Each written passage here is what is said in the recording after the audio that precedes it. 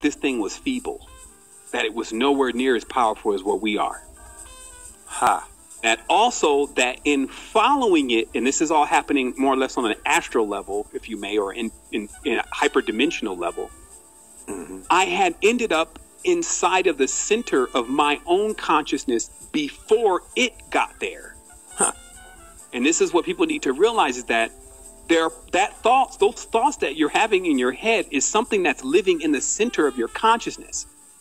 And because you take orders from it, you're normally lower than where it is in your consciousness. It could still all be in what we call the brain, but you're in a lower quadrant taking orders from something that's in a higher quadrant that you think is you. So, and I'm not telling a person that they got demons, this is a bad thing. I'm just telling you, this is how Earth's system is working. Like, this is how intelligently vast the system is that we're dealing with here. Okay. It makes me think of the word planet too, because when you break it down, also you could see plan ET. Or the planned net. The planned because net. This is all, planned net. This is all weaving. Even the ancients knew that this was all a web, where the vertical lines were the beings. The vertical lines were let's say the actual beings, and the horizontal lines were the sequences that connected all of them. That's how the ancients put it. So, and it was a web. Okay. But anyway, what happened is in conclusion, the last state was, once I realized that basically that this was a autonomous system that was attempting to manage my consciousness if it got too far out of the boundaries, like it doesn't want to breathe anymore. Because that's what started this whole thing. So a monitoring, maintaining kind of system thing. Right. And that kind of proves also that you can go and do probably amazing things in the world and never figure out that even the things that you're thinking in your own mind are not yours. Because as long as you're breathing, you're not disrupting the main system. You see what I mean? See, because a lot of people, they believe that if they go out and they do something great, then they're going to be hindered by all these Illuminatis, and they're going to be killed and all that. And then they come up with all these different stories. And all these other things. Yeah. And that's just, that sometimes either prevents them from doing it, or maybe they weren't going to do it anyway, and they just needed a reason why not to, right? That's most of the time the case. But what I'm saying is that the real controlling points in the system just need you to breathe and stuff like that. And whether you do something amazing or what you think is amazing in this world, they're not in charge of not allowing you to do that. We're into now the realm where the big things, like this is the head honcho kind of stuff, like, oh, you ain't going to breathe anymore? Okay, we got a big issue down here. We got one that's alive that is somehow coming to the awareness that he doesn't need to breathe. And the reason why I had come into that awareness, because I'm coming into the all-knowing stage. And the all-knowing stage starts to, it doesn't have to show you. It's not that kind of stimulus. You feel that you don't need to really do anything. You only do what you want. And so, anyway, in the conclusion... So you come into being. Exactly. It's like you're no longer taking stimulus in. You're no longer like just send, receive, send, receive. Yeah. So, in the conclusion, what actually happened was, because I know we're getting to the end of the conversation, what happened was, I ended up back into the center of my consciousness before it did. Then after that, everything that it thought, said, you saw it like it was comical, because it was like it was still trying to talk to you as if it was you, but you knew it wasn't you. And then pretty soon it just kind of gave up, like I'm on the outside now and he's on the inside, and I can't get back in because he now knows what I sound like. Where this stemmed into, and I have another little gem to drop here. Okay.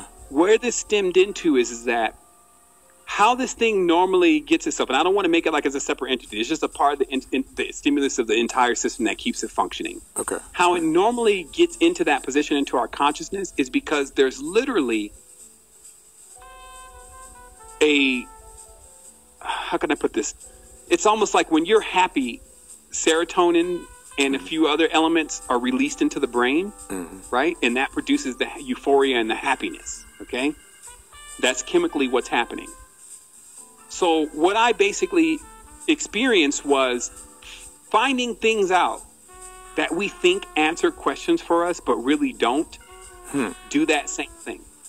It gives us some feeling of a euphoria that gets us excited, and we feel like we've actually learned something. Like we feel like that we've actually gone further. And that actually what started this whole thing is because I kind of peeped that out about the 360-degree perception thing. Because while it was explaining that, not only was I like, but I already know that because I kind of like knew that like 3 years ago.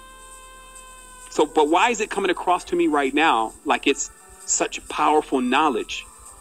Because when I come down from this, because I always come down, I'll be back in the same world again. And that knowledge that I've gotten will have so little application in my physical world, in my reality. What value does it truly have? And these questions I was asking, and this is, you could imagine, again, if you were responsible for managing the system that does all this, you would be very uneasy because it's like, man, we got one that can see. It'd be like the movie They Live at that point. So that's actually what happened. And then after that, everything changed for me. Now, I've had many different changes, but this change off was just another level up. Now I don't really, I know when, and this is the interesting part. I'll say this is what's the change. Like G.I. Joe, knowing is half the battle when you're dealing with Cobra.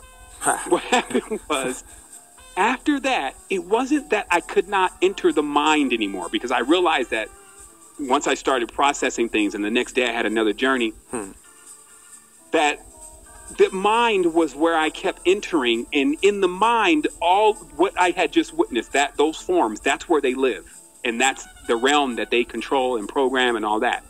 And every time I get into the mind, I could be subject to that levels of machinations and programming. But because you have to enter the mind, because you got to think, the truth is, your power is when you know you're in the mind. See, people are in the mind and they don't know that they're inside of that machination that's sending suggestions to them in their own voice. So the moment that you know about that, it doesn't mean that you leave the mind and you never use it anymore. That's a lot of training. But it's so less effective, that whole chatter, which they call the monkey mind, at stimulating a fluctuation within your energetic center. Like, it's basically like you no longer give something energy that you thought was you, and you are retaining now your energy. And that's as much as I can really explain about that.